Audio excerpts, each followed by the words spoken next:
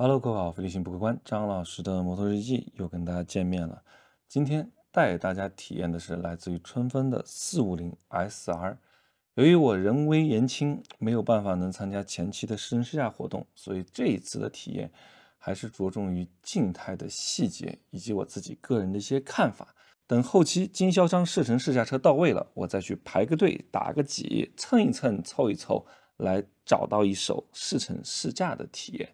所以希望各位呢能够多多支持我的视频，以便我以后能早点拿到车来给大家进行完整的最新的测评。好的，废话少说，我们先来聊聊这台车的外形以及它的骑姿和坐姿。在开始之前，我们先要澄清一件事情，那就是关于 450SR 跟 250SR 的尺寸问题。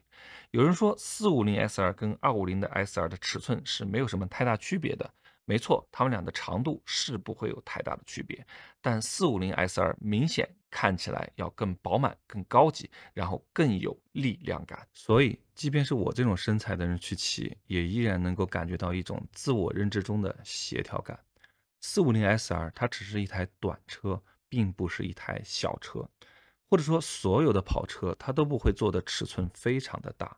如果你喜欢的是这样一种骑行方式，只要自己骑着舒服，骑着协调，在做动作的时候不会因为它的比例和尺寸影响到你，它就是一台适合你的车。至于别人怎么看，是否觉得你是在骑狗，那个真的不重要，一切都取决于你喜欢怎样的一种骑行方式。而且春风在车辆的原厂状态并没有做太多激进的设计，虽然它用到了分离式车把，但是分离式车把依然有向上抬高的设计，脚踏也不是非常的高，整个骑姿其实还是比较接近于一台街跑。当然，后期它会通过它的专门的部门去给它研发一些赛道的改装套件，但是这件事情本身就是奢俭由己，你想怎么骑，决定了你使用哪样一种骑行方式。450SR 还是给你提供了多种的可能性的。但在颜色方面，450SR 的选择并不多，只有两种配色，黑红和蓝白。两种颜色我其实都不是很喜欢，而且最重要的就是这两种颜色的搭配呢，显得有些杂乱，在其中有太多想表达的东西了。就像这个 Play to Win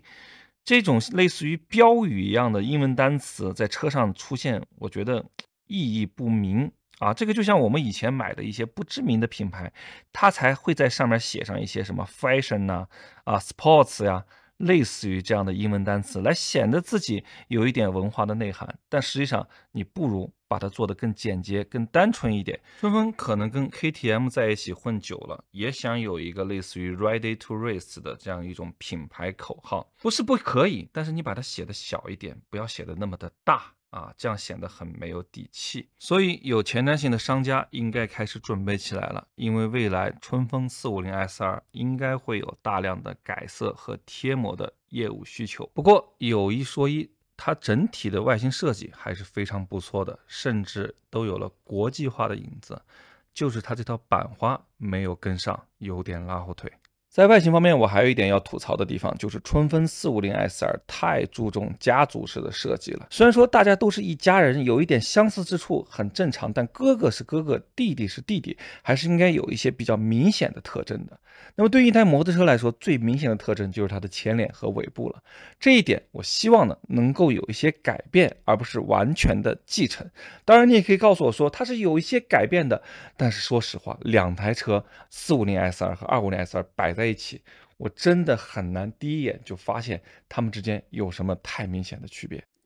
说完了外形，我们再来聊聊它的配置。春风 450SR 的配置还是比较良心的，因为一台3万出头的车，你不能要求它有大量的电控以及双向快排这样的高级货。它的配置可以说在这个价位应该来说是给足了。像玻璃箔的上下泵，在这个级别里面，主流车企应该是第一次搭配。虽然下泵只给了你一边儿，然后上泵呢也不是直推式的，但是对于一台重量如此之轻的车来说，应该是足够了。轮胎方面，450SR 搭载的是来自于正新的一套轮胎，这套轮胎的抓地力还是非常不错的。虽然有些人觉得很遗憾，它没有给你搭配一套160的胎宽，但是你去看看所有的，不管是国产还是进口的这个级别的跑车或者是街车，搭载的轮胎基本上都是150的。当然，你也可以换成160的轮胎，但是你的加速性能、油耗、操控的灵敏性都会下降一个档次，这是非常得不偿失的一件事情。电子配置值得一说的就是它的液晶显示器，显示的效果还不错，里面的 UI 界面也挺高级。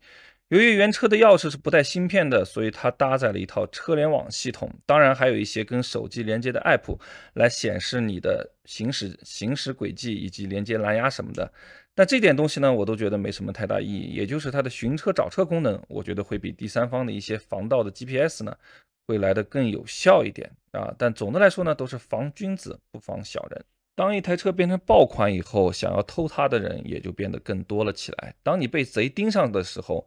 再好的防盗设施也没什么用，所以还是把车停好，我觉得是最好的防盗措施。至于像这种流水光效的日行灯，我就更不会在意了，因为我打开车灯的时候，我又不会站在车头。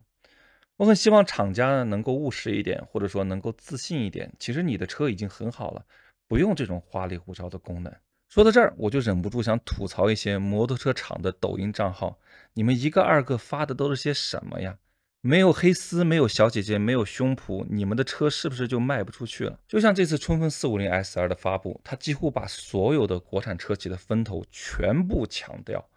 把一些曾经说不造大牌，觉得自己技术不够合格、不够稳定，我就不去发展新技术的品牌，摁在地上摩擦，直接摁在地上打脸。就拿春风450 SR 所搭载的这款直列双缸270度曲轴的发动机来说吧，它的发力特性呢，很像一台 V2 的发动机。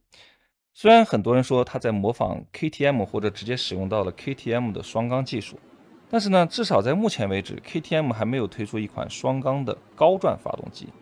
像 KTM 790上的那款270度曲轴的直列双缸发动机，它其实高转的性能并不优秀，而且 KTM 490的动力平台还没有推出市场，更不可能让春风先用。综上所述，春风自己研发的可能性还是更大一些。这款发动机除了输出很强以外，它的声浪也很有特点。我是看热闹不嫌事儿大，拿杜卡迪的 V4S 和它做一下对比，大家来看看有什么不同。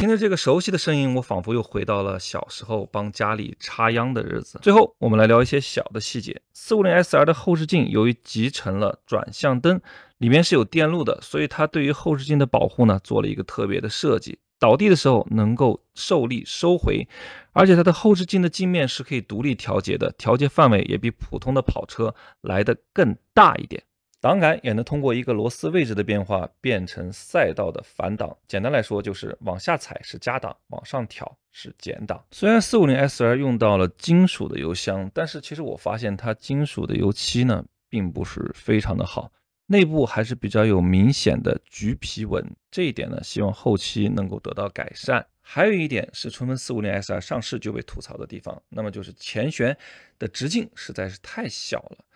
我想要改善这一点，想要让它变得更粗壮一点，势必要付出更多的成本，因为要更换的东西很多。虽然它的支撑效果也不错，有没有可调功能对我来说也不是太有意义，但是我就怕春风最后呢又出一个更新版本、提升版本，又来背刺我。毕竟春风是个老盗贼了。最后我要谈一个个例。因为在这家展厅里面摆放了2台450 SR，但我发现2台车刹车油壶的油量是不一样的，这个就蛮奇怪了。虽然2个油量都在正常的范围之内，但是这种装配和整备的